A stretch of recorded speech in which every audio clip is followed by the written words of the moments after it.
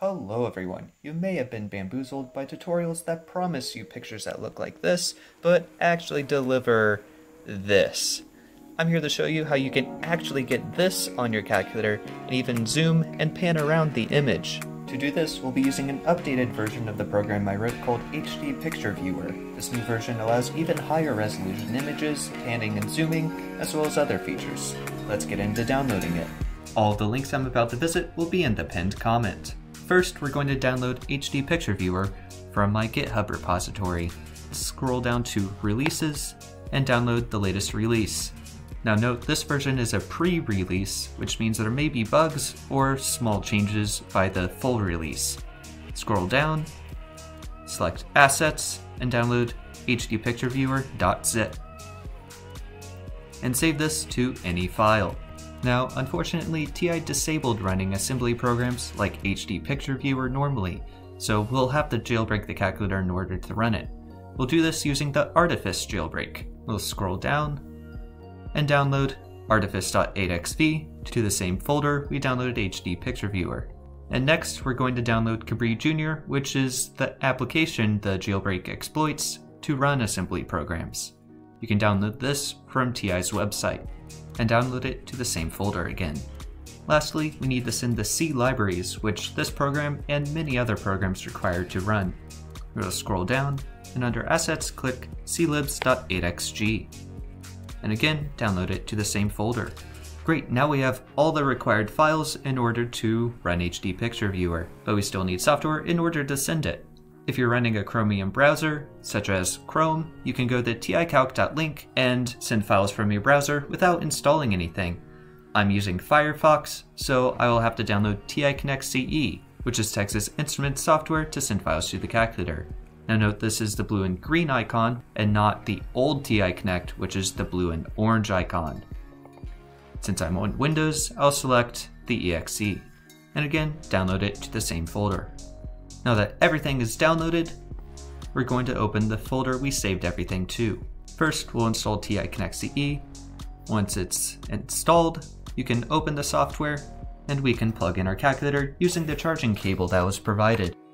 Once you plug in your calculator, you'll need to select this icon, which will show all of the files currently on your calculator. Next, you'll need to send all of the files we downloaded to the calculator by drag and dropping them. Make sure you select Archive Memory.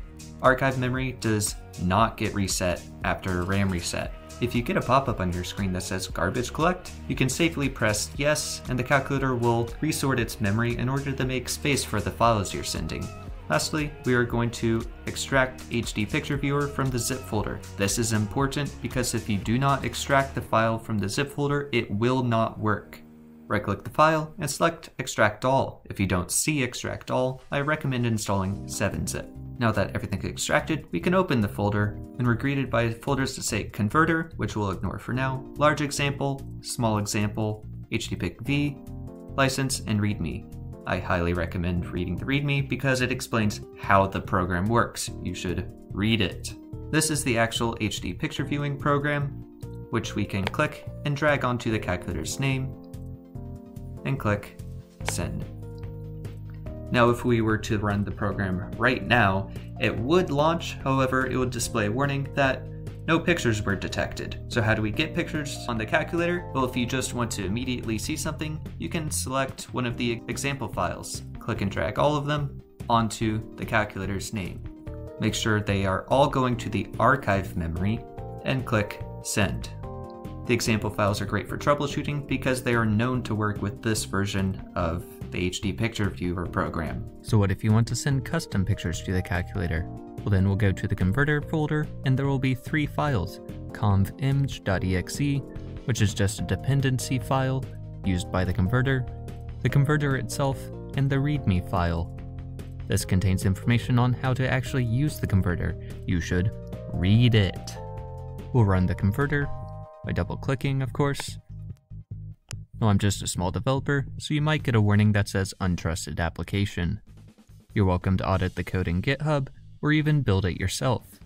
You can get past any warning by clicking More Info, then Run Anyways. And here we have the converter itself. There are 3 main sections: the Convert Pictures section, the Options section and the Information section. Anything that happens to the converter, good or bad, will be printed here. If you need more information, you can always click Advanced Mode. I'm going to import pictures and select this cool fractal I found. You can select multiple images if you want. And they will be added to the queue down here. Over here, you'll see the file name. And over here, you'll see an ID. Each image must have a unique ID, or else they will overwrite each other when sent to the calculator. They're randomly generated, however, you can edit them. I will change this to FR for fractal. If you need help on knowing what a valid ID is, you can hover over the ID text and a tooltip will appear to help you with that. Before I convert this picture, I'll go over the resize methods. The default is maintain aspect ratio, which takes your image and shrinks it down to be at most 320 pixels by 240 pixels. The other options are stretch the fit, which will remove any black borders by stretching the image so it fits exactly 320 by 240 pixels.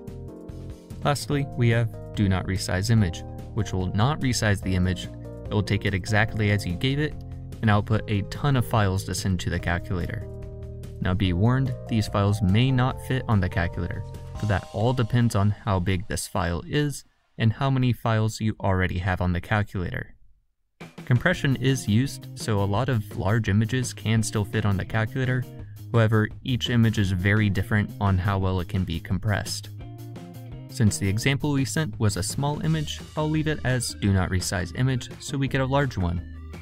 And finally, I'll click Convert Pictures. You'll see multiple conv image instances opening, and they will convert the files. Conv image was created by Matteo Conlechuga, who's the same developer that created Pac-Man, Portal, Chess, and Checkers for the TI-84 Plus CE. Once they all disappear, that means conversion is finished, and the queue will be white.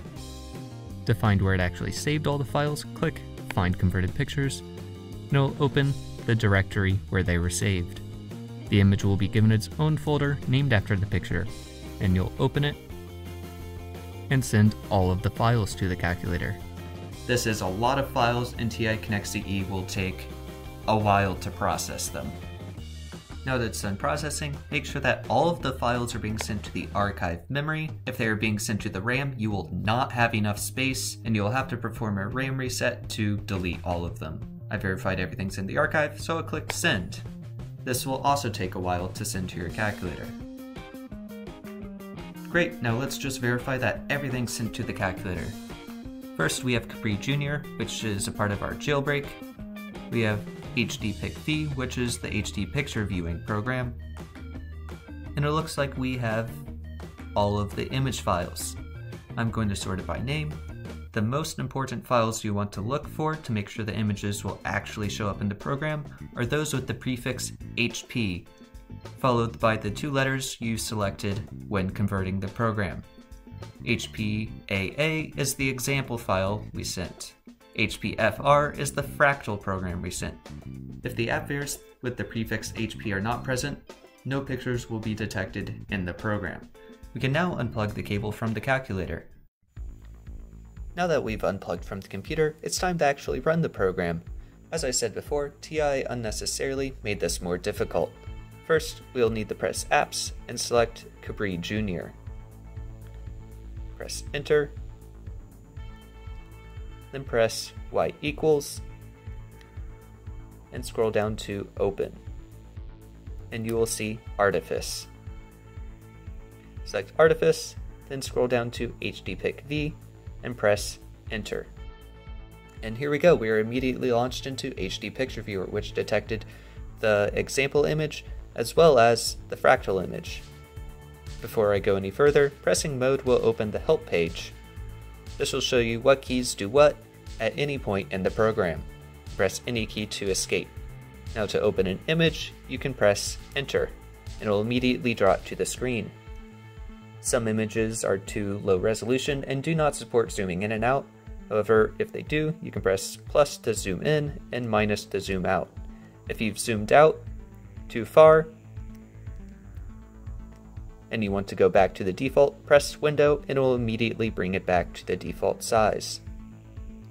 If you'd like to pan around the image, you can press the left, right, up, and down arrows. To go to the next image, press Graph, and go to the previous image, press Y equals. You don't need to wait for images to finish drawing before pressing a button. Here we go, this is the fractal image we saw. So if we want to see all the juicy detail, we can press the plus button and it will immediately start zooming in by 10%. Again, you don't need to wait for it to finish drawing before you press a button. You can pan,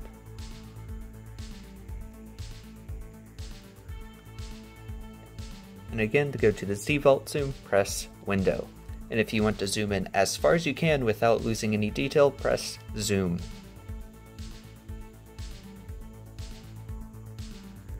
To quit, press Clear. It may immediately quit or take you to the home screen. If it takes you to the home screen, simply press Clear again to quit. From Artifice, you can press Mode to quit. If you want a faster way to run HD Picture Viewer, I highly recommend installing Cesium. And there we go, a legitimate way to get high-resolution pictures on the calculator.